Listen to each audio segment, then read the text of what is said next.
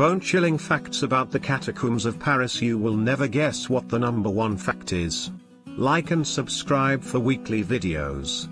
In the comments below, list one topic you think should be in a top 10 video and comment if you subscribe to this channel. 10. They house the remains of over 6 million dead Parisians in the 18th century. The cemeteries of the ever-growing city of Paris were running out of space. If that wasn't bad enough, some bodies weren't buried properly and were spreading disease.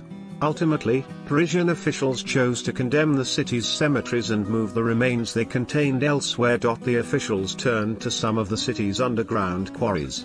They were able to organize the movement of more than 6 million bodies underground from the 1780s to 1814s, all taken from previously existing graveyards throughout Paris, by transporting the dead via carts and depositing them in their final resting place. 9. They're bigger than you think. While the remains of 6 million people are scattered throughout the tunnels, most were laid within burial chambers known as ossuaries, in which tours are often held.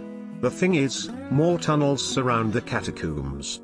These tunnels were made by Parisian quarry miners before some were used as cemeteries. While it's estimated that there are around 320 kilometers, 200 miles, of tunnels, not all of them have been mapped, and the rest is uncharted territory. It really makes you wonder what else is lurking down in those tunnels.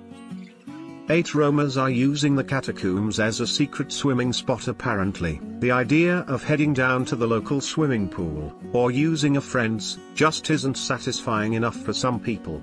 Instead, they'll take a trip down into the depths of the catacombs for a refreshing dip in some secret, unmapped pools of water which have become known among fellow cataphiles as impromptu swimming pools.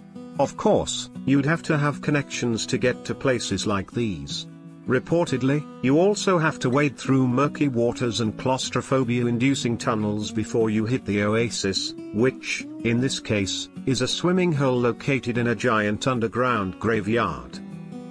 7. Unknown groups have run clandestine operations down there. In 2004, police who were undertaking a training exercise in the catacombs stumbled upon something completely unexpected.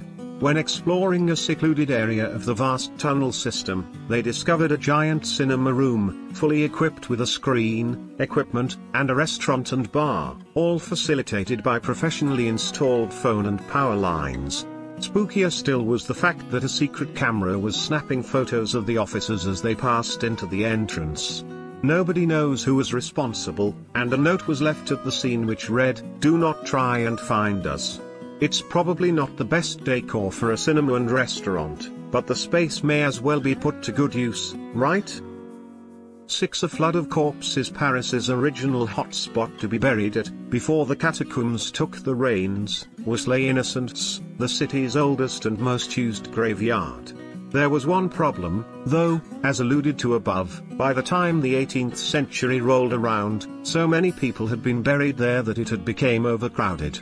Nearby residents began complaining of the pungent smell of death that was overtaking the entire city. Overcrowded is probably an understatement, seeing that after a flood broke the perimeter of the cemetery, bodies buried there began overflowing out onto the ground. During the 1780s, people started exhuming bodies from all the old cemeteries and burying them in what we now know as the catacombs, and the rest is history. 5. Cataphiles are creating communities inside the tunnels. The cataphiles are a group of urban explorers with a penchant for spending vast amounts of time within the depths of the catacombs of Paris for their own enjoyment and adventure. While they might sound like a modern-day cult, they are deeply respectful of both the dead and the tunnels and create maps so that people don't get lost within the vast necropolis. They are insiders, and information about how to gain access to the catacombs is kept within the tightly knit group. The cataphiles have been creating and building their own community within the old quarries and tunnels for years. Some paint art, furnish rooms, or party with fellow tunnel dwellers, and some visit to simply disconnect from the outside world. For it was once the site of a vintage wine heist. It turns out that apart from bones, decay, and death, there's some pretty good wine on offer within the depths of the catacombs, too. At least, that was the case in 2017. A gang of French thieves drilled through the limestone walls of the catacombs into a nearby vault, which was located under an apartment and contained around 300 bottles of vintage wine. The thieves made off with all the wine, valued at €250,000. The bones are arranged in decorative displays. When the bones of the dead were first being taken down into the tunnels via carts in the 1780s, they were simply placed in the tunnels, after a priest said a prayer to keep the dead at peace.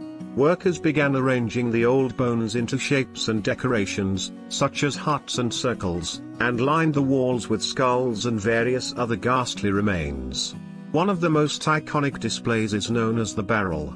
It consists of a large, circular pillar surrounded by skulls and tibiae, which also acts as a support for the roof of the area in which it's housed, which is referred to as the crypt of the Passion or the tibia rotunda.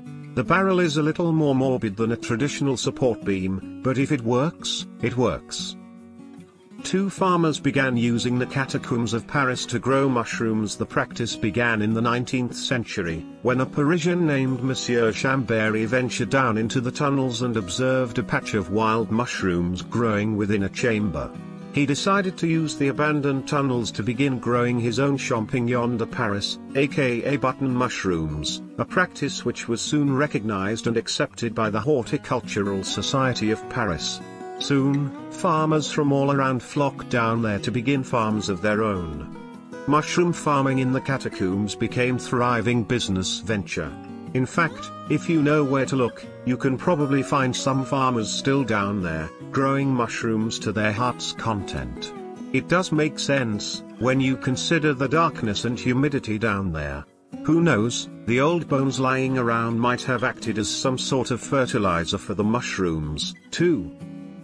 The catacombs were used throughout World War II by both sides, seeing as the existence of the catacombs of Paris was common knowledge during World War II, as well as the fact that they spanned so many miles underground. It's no surprise that they were also used for war. What may surprise you is that they were used by both sides. Members of the French resistance were actively using the underground tunnel system to hide out during the war and plan attacks against the Germans. The catacombs helped to ensure that they wouldn't be seen by German spies and would escape detection. What's more shocking is that the Nazis also had a presence within the catacombs and built various bunkers, such as one beneath the Lycée Montaigne Secondary School. Traces of this bunker still remain today.